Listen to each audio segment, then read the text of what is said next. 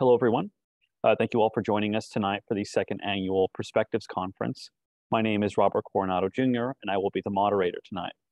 I am one of the editors-in-chief alongside Cole Costello and Cristina Esquivel for this year's volume of Perspectives, a journal of historical inquiry. Our student history journal at Cal State LA, which will be celebrating its 50th anniversary this year. Before we get started with our presentations, I would like to thank the many people who have made tonight's event possible. These include Dr. Kitia Lee and Dr. Enrique C. Ochoa, who graciously offered their time giving feedback to our presenters on earlier drafts of their presentations, Monet Brown, who created the flyer for tonight's event, Cole Costello, Daylene Burgada, and David Martinez, who helped organize this event, our faculty advisor, Dr. Birta Flager, who offered crucial feedback on our organization and planning of this event throughout the semester, my fellow Perspectives team members who have worked hard on this year's volume of Perspectives and this corresponding conference. It has been such an enjoyable and fruitful experience, and last but not least, I would like to thank our presenters for investing hours upon hours of hard work into their presentations to teach us about the findings of their research. I would like to give a brief outline regarding the structure of tonight's online event. Our three presenters will each present their research, and then we will have time for questions and comments from the audience. We ask that you keep yourself muted until the Q&A portion, and if you do have any questions, that you raise your hand during the Q&A portion or type your question in the chat. Thank you in advance for your participation. And with that being said, let us begin. Our first presenter, Maricela Varela Ramos, is currently finishing her undergraduate studies at Cal State LA, majoring in history with a minor in religious studies. Her research interests include the cultural impact of Latin American indigenous civilizations on modern society and the religious influence behind many world conflicts. Upon graduation, she will continue to write and hopes to contribute her research to various journals and magazines and eventually write a book. Maricela will now present her paper titled Comradery Over Concentration, the Relocation of Japanese Mexicans in World War II Mexico.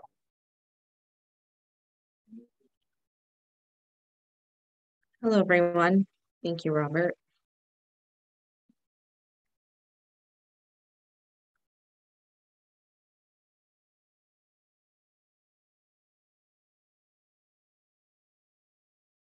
Again, my name is Maricela Varela Ramos. I am a history major here at Cal State LA with a minor in religious studies. Thank you all for putting these presentations together. I know my fellow presenters and I are very excited to be with you tonight. As many of us know, Japan's attack on Pearl Harbor led to the internment of Japanese Americans. What many of us may not have known is that Mexico and its citizens were also affected. Today, I will explore what led to Mexico's decision to relocate their citizens of Japanese descent, the role the U.S. played in this decision, and how these citizens and communities were affected in comparison to their American counterparts. Prior to December 7th, 1941, most Mexican citizens did not harbor many anti-Japanese sentiments. There was a good relationship between Mexico, both between the governments and the citizens. This relationship was one of mutual support and respect. Japanese migration into Mexico began in the late 19th century under the presidency of Porfirio Diaz. These migrants came into the areas of Chiapas and Oaxaca, where they worked in coffee plantation, mines, and as landscapers. Here we have an immigration card of one of the immigrants from Japan, and you'll see that usually these cards, these are the cards that everyone received. They listed, their dates of birth, general information, but also their occupation to show how they would be a contribution to Mexico. This here, again, Tatsuguro Matsumoto is a landscape artist, and he is actually highly regarded amongst the Mexican elite. One of his gardens still stands today at the Chopo Museum in Mexico City. By 1941, there were about 6,000 Japanese immigrants and about 13,000 Mexican-born citizens of Japanese ancestry. During this time, tensions between the U.S. and Japan continued to grow. While these tensions grew, Mexico began to struggle to maintain its relationship between both with the U.S. and with Japan. Mexico appreciated the support that they received from Japan during its revolution. During the Mexican Revolution, the U.S. persecuted General Pancho Villa, and this further strained the relationship between the U.S. and Mexico. In 1942, the FBI compiled a report detailing what they described as a plan of invasion through the Republic of Mexico. Unfortunately, it was based on hearsay and newspaper articles written by highly biased reporters, as Japan had no such plan. Mexican nationals initially resisted the anti-Japanese propaganda that was coming into Mexico from the US. And the Mexican government went as far as to assure the Japanese government that they would not harass, mistreat, or expel their citizens of Japanese descent. Eventually, however, there came a point where, unfortunately, Mexico was not able to remain neutral in this battle between the US and Japan. President Manuel Avila Camacho did not have the support from the Mexican people, and he faced the real threat of a coup from within his administration. He did, however, have the support of the American government. So while there's no hard evidence that has yet been uncovered, it seems that this need to keep the support of the American government is what eventually led to his decision to relocate its citizens of Japanese descent. Unfortunately, with this decision to relocate, there really came no support from the government. Here in the United States, when Japanese citizens received their notification that they had to be relocated, it came with actual, government officials coming in, and there were caravans, and they were removing these citizens and moving them into camps. That, unfortunately, was not the case in Mexico. So when they did receive their letters in the mail indicating that they had to relocate from the coastal cities inland, the majority of the citizens who did not have to relocate and, had some comfort in their lives decided that they would create a committee which would support these individuals. So this became the Comité Japonés de Ayuda Mutua, or the Japanese Committee for Mutual Aid. This committee provided these Japanese immigrants with transportation, and they actually arranged housing when the government did not arrange it for them. These citizens were then moved to different locations, and the majority of them were moved to what was called at that time by Mexican citizens concentration camps. Now, I know that for some of us, the term concentration camp, makes us think of, the atrocities that were being committed in Europe. And while that was not the case in Mexico, there is a strong sense that the term concentration camp continued to be used because it was essentially a concentration of Japanese immigrants. So that is the reason why the term concentration camp continues to be used. It is in no way comparing it to what was happening in Europe, as we know that they obviously didn't have knowledge of what was happening then. So one of the camps is actually in Texmeco, Morelos, and it's unfortunately now a water park. There is a small plaque at the very entrance that mentions that this at one point was a concentration camp, but unfortunately there is no other mention of what happened at this camp during the time. It is simply a water park for people to come to enjoy. Residents at this camp did unfortunately face extreme poverty. While men could leave camp, that's something that was different from the Japanese intern here in the US. In Mexico, they were able to leave the camp on a daily basis to gather supplies and anything else that their families would need while in the camp. They were not, however, able to work. So the citizens in these camps did face extreme poverty. Oftentimes, it fell on the wives to work and create businesses to move their families forward. When the majority of these Japanese immigrants came into Mexico, the majority of them were young men who were coming to work. So they found Mexican-born national women to marry. So these women were able to work, and they were the ones who were trying to keep their families financially afloat. Unfortunately, some of these families, upon hearing of the poverty in the camps, once they had to move, they decided to leave their children with either family members that didn't have to relocate or neighbors who offered their support. Some of these families and children, unfortunately, were never able to be reunited. And some of these families, of course, they lost their homes, they lost their businesses, financially, they were completely ruined, and some of them were never able to fully recover. There was a group, however, of Japanese citizens who wanted to provide as much support possible for the rebuilding of these communities. And so what they did is they created a newspaper called El Heraldo de Nicey. And through this newspaper, they provided citizens with information for jobs, information for business opportunities, uplifting stories, anything they could do to uplift the community to allow them to rebuild again. Today, there are over 35,000 individuals of Japanese descent in Mexico. And while the trauma of what they experienced then does still exist, they are now thriving. Thank you. Thank you so much, Maricela. So our next presenter, Cristina Esquivel, is a first-generation Los Angeles native Chicana receiving her Bachelor of Arts degree in history at Cal State LA. Upon graduating, she will pursue a master's in Latin American studies and a social sciences teaching credential, seeking a career in ethnic studies.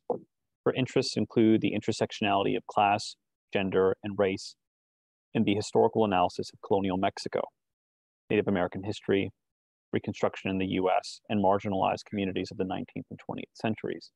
Cristina will now present her paper titled Gender, Sex, and Familia, Behind Closed Doors of the Bracero Experience.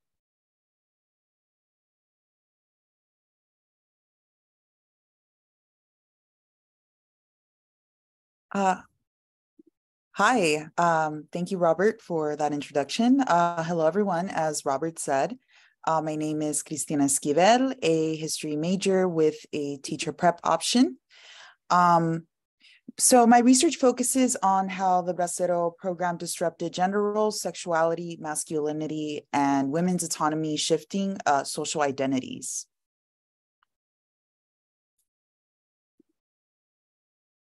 Aside from my family photos, my visuals were collected by the Bracero Archive. And when I began to search for women's photos affected by this program, can you guess how many I found? About 3. This solidifies the understudied peripherals of the Bracero program. Thanks to these scholars, I gathered enough evidence to substantiate my research. Here's a picture of my abuelito Paco and me taken earlier this year. He tells me, on my days off, I wanted to go to public spaces, but there were signs, no Mexicans. Even though they did not want us here in the States, I still felt proud of being on US land. I needed to provide. We worked hard and late. They treated us badly, but they paid us. And with that, I would send it back to Durango so your grandma could eat. His story, one of many, epitomizes the Mexican farm labor program, otherwise known as the Bracero program. On August 4th, 1942, an agreement between the US and Mexico allowed temporary man laborers to work legally in the US. 4.5 million workers were imported from 1942 to 1964, and most braceros were directed to California, Texas, and other southern states. This program only hired males who underwent health inspections, physical exams, and were chemically sprayed for delousing. In an aim to modernize Mexico during its post-revolution era, braceros sent remittances to support their family, contributing to Mexico's economy. Its elites wanted their men to return as skilled labor, strengthening its labor workforce and abolishing the traditional indio or Indian. In Mexico, men typically were the decision makers of the home, and we could conclude that their masculinity was challenged. They went from being heads of household to becoming submissive and dominated by their employers on the fields. Thus, sending money back created a transnational connection, keeping an international patriarchal tie and men's masculinity intact. Their role made family feel an emotional bond in which the money symbolized thoughts and love, while also giving a sense of still being the provider, despite their humiliation on the fields. By 1944, it's estimated that braceros sent $1 million to their loved ones. The amount sent back individually was not enough to sustain the family. So where does that leave the women? Women became resourceful and creative to supply for their families. As we see in the picture to the left, Many women migrated to work in cities, farmland, and or sell food to braceros at the border as they waited for their contracts. They were expected to be caregivers, and although married, were still single parents. Avila mentions Modesta, a domestic worker who worked up to 14 hours a day and relied on family and others. Women like her created networks amongst themselves during these trying times. However, their vulnerability was left open to physical attacks because others knew that male protection was absent. Bracero wives received the whiplash from the community too. Traditionally, a woman's role was in the home, modeling La Virgen de Guadalupe, who is righteous, obedient, and self-sacrificing to her children. As a result, others judged them for being out on the street. Here we start to see women's gender roles shifting from the private to the public sphere. This evolved into women raising sons and daughters who saw them act independently, altering and disrupting the traditional roles in Mexican society. Cooking was considered a woman's duty. However, gender roles blurred for men in the camps. On their days off, typically Sunday, men would go grocery shopping. While they had little money, a lack of speaking English, and not knowing how to read, they had trouble shopping for food. They would buy the usual staples their wives cooked at home, like beans, rice, tortillas. In one instance, they bought cans of what looked like meat and mixed it with their rice and beans, turning out to be dog food. They still ate it, but made sure not to make the same mistake again.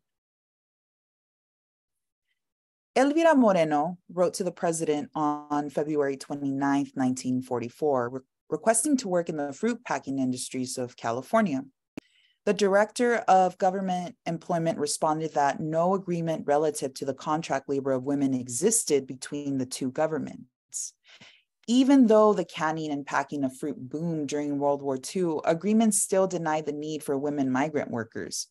They were forced to work outside the home while serving their country in the private sphere.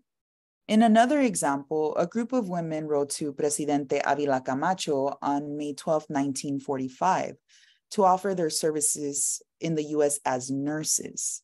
But their application was forwarded to the Ministry of Government, not the Ministry of Labor, an indication that they were not considered for labor contracts abroad, even when appealing in a specifically gendered way. This influenced the migration of all, despite the required paperwork, leading to men, women, and families crossing the border on their own accord, thus disrupting the family dynamic during and after the program. While some men remained faithful to their wives, others distanced themselves from their heteronormative family expectation. This program expanded sexuality that redefined gender, the family, and masculinity.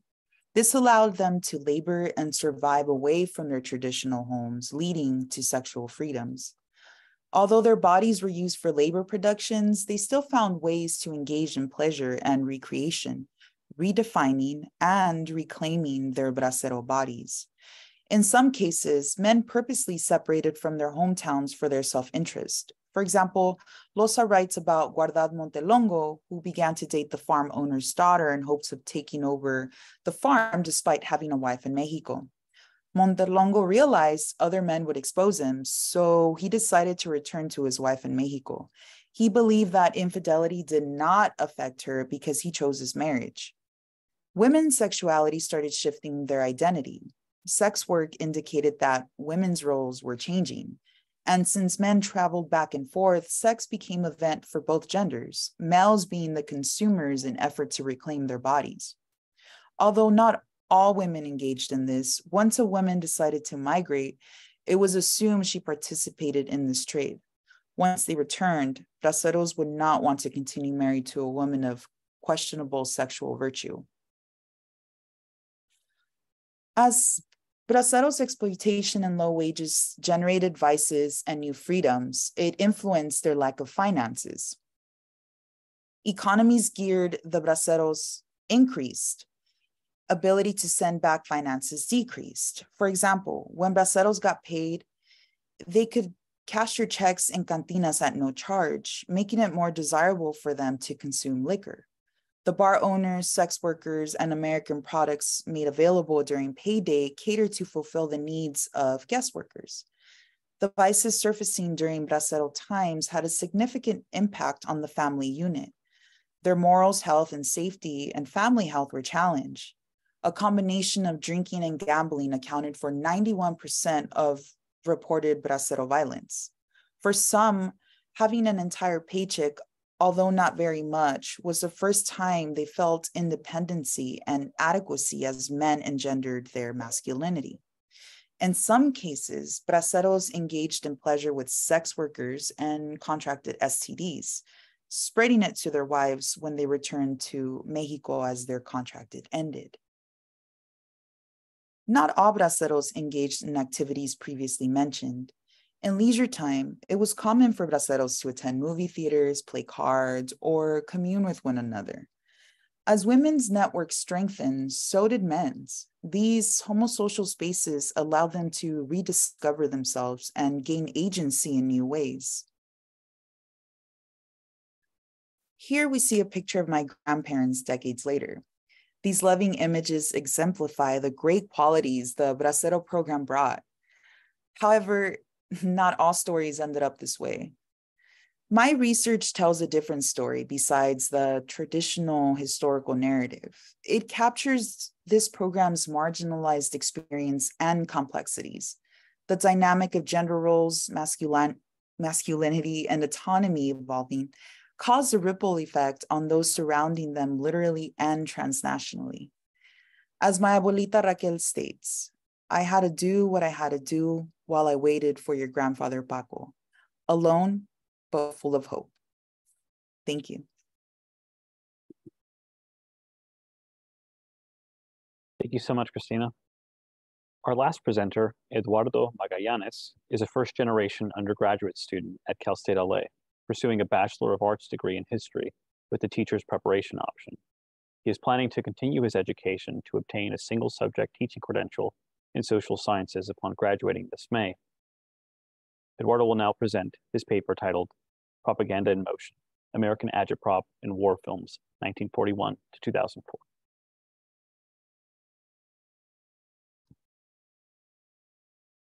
Thank you, Robert. Good evening. My name is Eduardo Magallanes. I'm a history major at Cal State LA.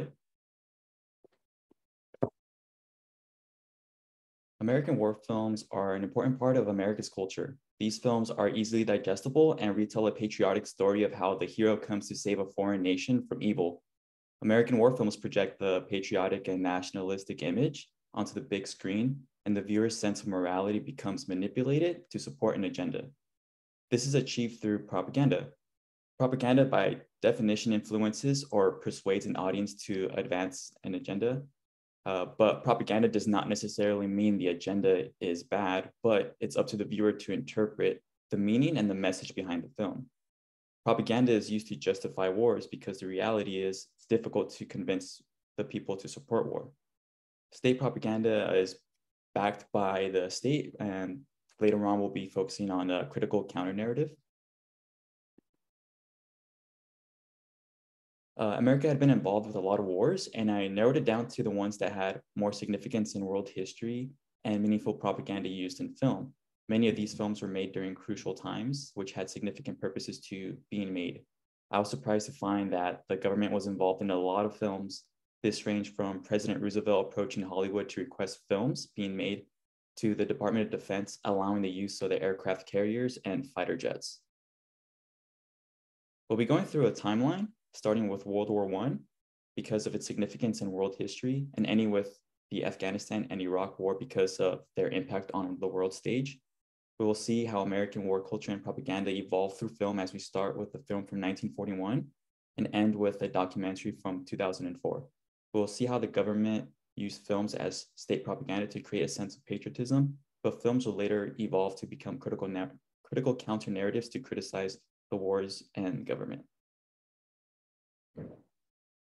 Sergeant York, based on a true story, follows a young American Christian man named Alvin Colum York. He is drafted into World War I, and he is exempted from the war as a conscientious objector on the grounds of freedom of religion. He ultimately joins the war, stating, "Because I have received my assurance, I have received it from God himself, that it's right for me to go to war, and that as long as I believe in him, not one hair on my head will be harmed." The film was made with the intention of using propaganda to help create a sense of patriotism to help recruit Americans for World War I or World War II by utilizing Christianity in this film. We move on to World War II in the film Casablanca, where Morocco is occupied by and controlled by the pro-German Vichy regime. Lowell Melle is an American journalist, and he became the coordinator of government films. The Motion Picture Bureau of the new Office of War Information allowed the government to have bigger input into propaganda films so they can enlist the help of Hollywood to create films. This included Warner Bros. Studios, which produced Casablanca. There's an important scene in this film where the Casablanca club's band and guests are singing the French national anthem, drowning out the Nazis singing their national anthem. The club patrons are all from different European countries, and them singing the French national anthem is a theme of European unification against fascism. The state propaganda used here is to create anti-Nazi, anti-Axis, and European unification. Moving along, The Wreck is an American-Korean war film that highlights the use of propaganda because it reflects the anxieties at the time surrounding Americans returning as prisoners of war. It focuses a lot on the threats of communism. It showed how vulnerable young Americans can be susceptible to communism. And the film suggests the consequences of communism is committing treason against the United States of America. The propaganda used in the film shows Captain Edwards as a physically strong American, but his mental fortitude was very weak. He commits treason, and his sentence is a foreboding warning of communism in America. Full Metal Jacket was made after the Vietnam War, but it portrays the Vietnam War. And this is a turning point where we see a shift from propaganda to a critical counter-narrative that challenges the narratives that we have already seen. The public opinion of the Vietnam War was turning and becoming an unpopular war. In the film, Private Joker is in a meeting with his editorials, and Lieutenant Lockhart says, "Why say North Vietnamese Army regular? Is there an irregular? How about North Vietnamese Army soldier? Search and destroy is now sweeping clear. If we move Vietnamese, they are evacuees. If they come to us to be evacuated, they are refugees."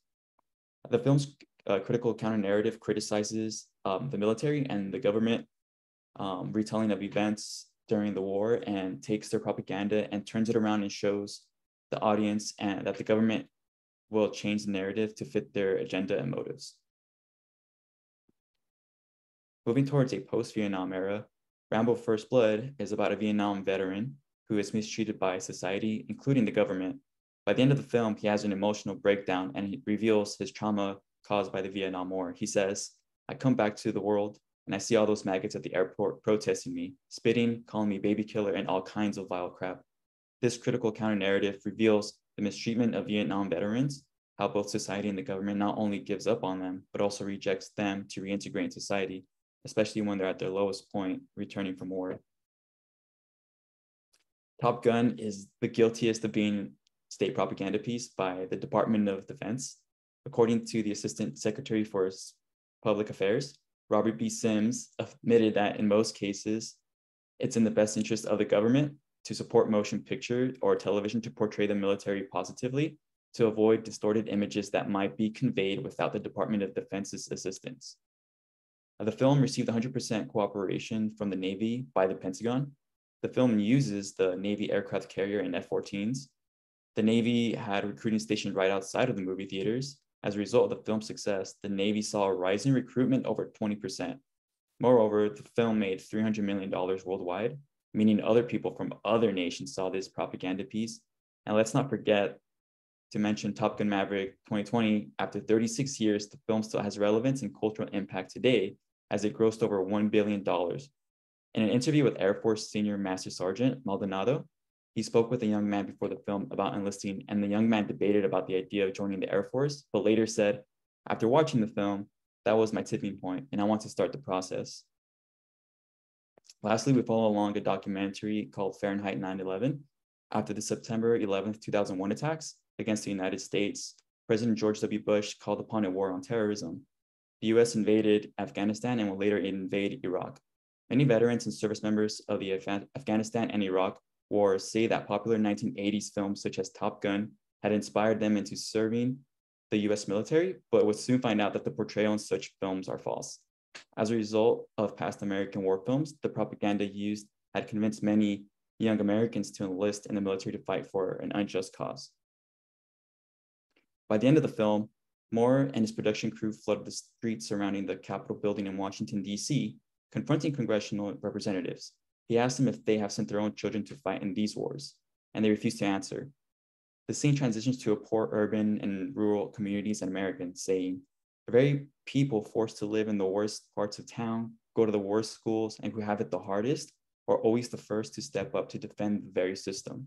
The critical counter-narrative used here highlights the hypocrisies used by our own government and representatives to exploit our own people to fight against another nation by sending the ones in society who are disenfranchised the most.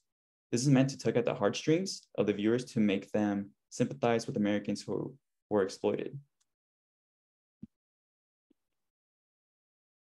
American war films play a fundamental role in creating popular culture in America. These films use propaganda to instill an idea of nationalism that we should fight for our country. However, films would later evolve to create a critical counter-narrative to criticize the actions of our government. Viewers should be aware of the propaganda used in American war films, or at the very least, the dangers of propaganda to not be exploited because of an ulterior motive or agenda. If anything, American war films should be cautionary tales. Thank you.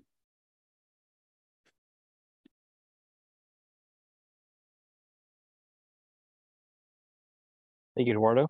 Now we will begin the Q&A portion of tonight's conference. If you have a question, please feel free to raise your hand using the Zoom function.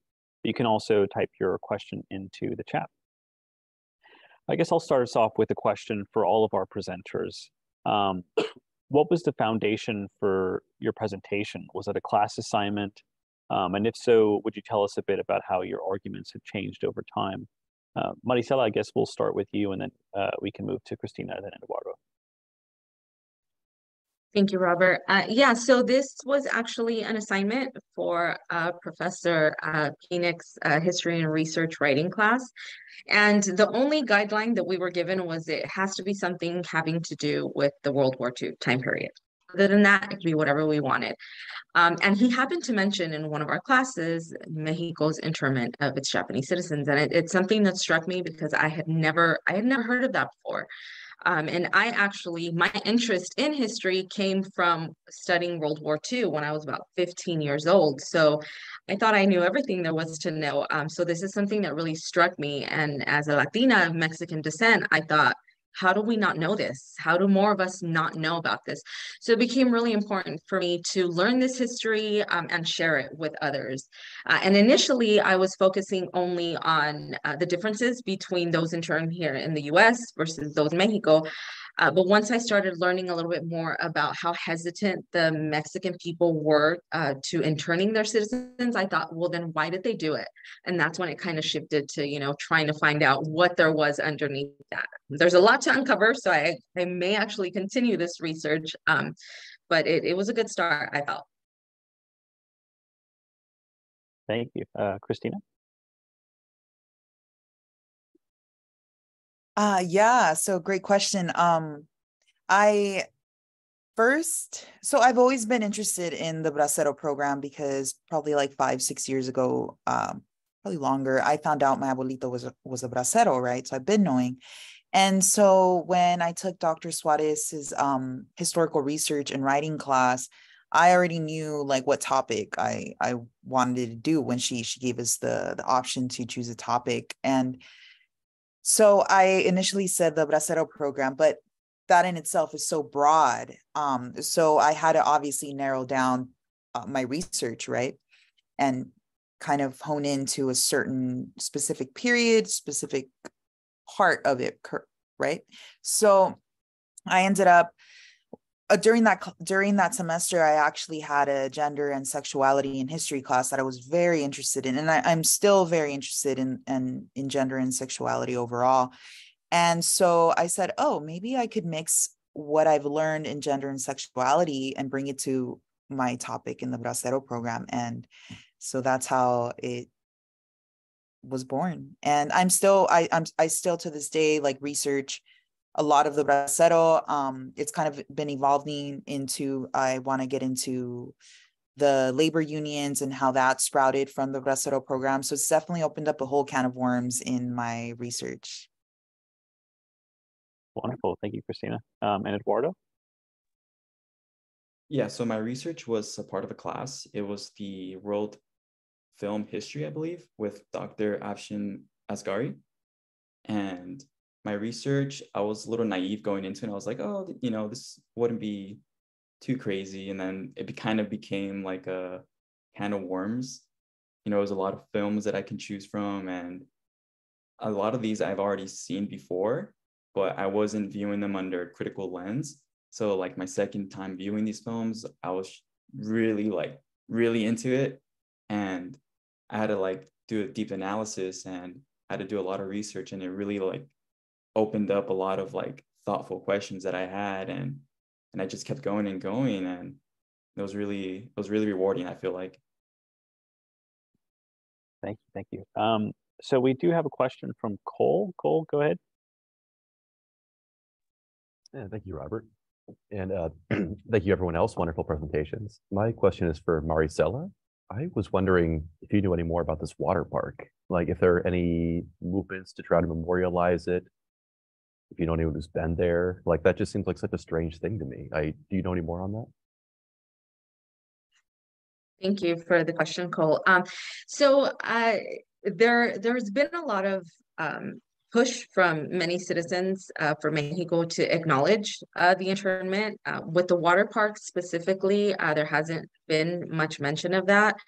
Unfortunately, there's like a small little plaque at the entrance of the water park just to kind of briefly detail some of the history and what happened there. But aside from that, there's not much more. And I do actually, when I was doing this research, I reached out to family that I have in Mexico, and I asked them, if they could dig around for me a little bit. And even they had a hard time finding information on this. So it's definitely something that has been swept under the rug. I hope to someday visit the place just so that I can say, I've been here and, just kind of see what I can find. But unfortunately, no, there's nothing as far as the water park itself is concerned. There's just that push from some citizens for the recognition that it happened. But even that is, there's silence on the government's end as far as that's concerned. Thank you. Fascinating. Okay. So another question I had kind of for all the presenters, I guess if you could talk a bit about any difficulties you encountered in gathering sources for your subjects. And I guess we can go in the same order, starting with Maricela, then Cristina. Eduardo. Yeah, thank you, Robert. It was incredibly difficult to find information on this topic. A lot of the information that I got from Dr. Jerry Garcia's book, Looking Like the Enemy. That was my starting point. And I looked at the sources that he used and went that way. And then from there, started finding other sources. But unfortunately, there is not much on this topic. And, I reached out, to family that I have there and asked them to, look it up, since they have a VPN from Mexico, I thought maybe they could access a little more information than I could. And no, there's not much. So I'm definitely interested in continuing the research because of that, because I want to find out why there isn't more information out there. But that was a huge challenge for me, just getting any information. Thank you, Cristina. Yeah, so so with the Bracero program, there is a lot of information, but it only captures, well, not only, but the majority of the sources out there are all centered on the men, which of course they were part of it. I'm not discrediting that in any way, shape, or form. Like I said, my abuelito was a bracero, so gotta pay our respects to that. However, there wasn't much on the women's or the family's perspective of the bracero program. So it was a little hard, but my starting point actually was Mireya Loza Defines Bracero. She wrote a book. And from there, kind of like how Mari was talking about how she started looking at their sources. So I started there, and then I ventured out to other sources, and I came across a few articles. But even as I mentioned in my presentation, like when I researched pictures, because a lot of it was a visual paper, right? There's a lot of pictures, and I wanted to give it like a visual feel to it. There wasn't many women's pictures in the whole Bracero archive, like I mentioned, like just specifically women. Even then there wasn't, but with women being kind of like the center message of the photo, was only about two maybe, but just women by themselves, women and what they've been through, nothing really. So it was kind of hard to find a lot of visuals in the women's side, but yeah, I did have a little difficulty on the research, but it was worthwhile to keep digging. Thank you. And Eduardo? I didn't have any difficulty finding any sources in my research. Like there was a plethora of valuable sources. So if anything, I had like a hard time just kind of pinning down what I wanted to use. And there was a lot to read. So I was really lucky to have a lot of sources on there. And I think like the harder part was watching the films. So I have to like pick which ones I want to watch and like which ones really have a compelling underlying theme and message in there, and that ties in with the sources and stuff like that. So I got really lucky with my research.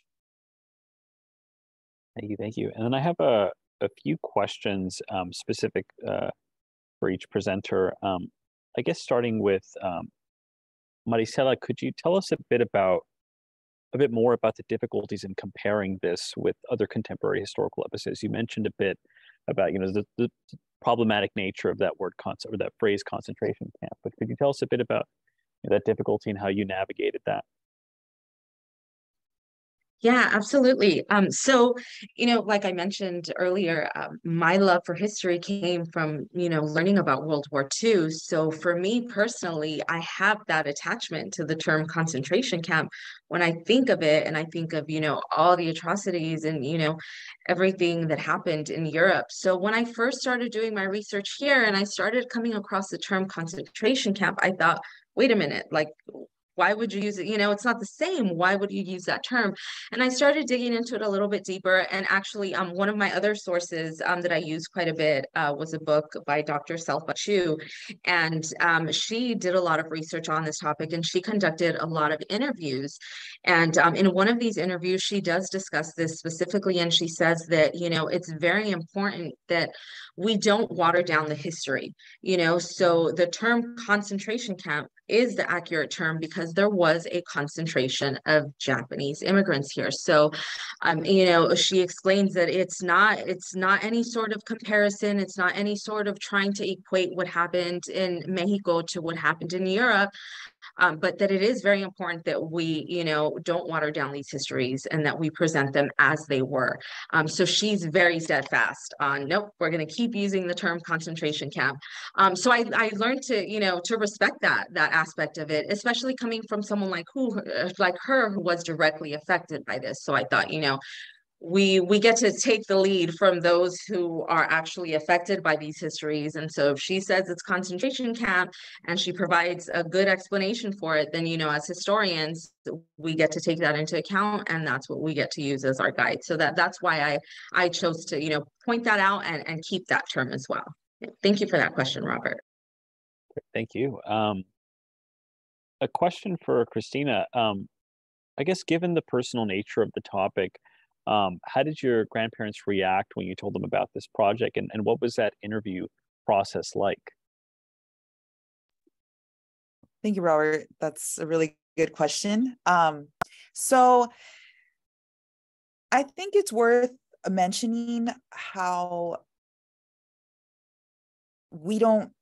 it's worth talking about the stuff we don't talk about, right? So as far as my grandparents go, it was very surface level. I didn't go and, show them my paper and I read it to them and I said, look, this is what I found out.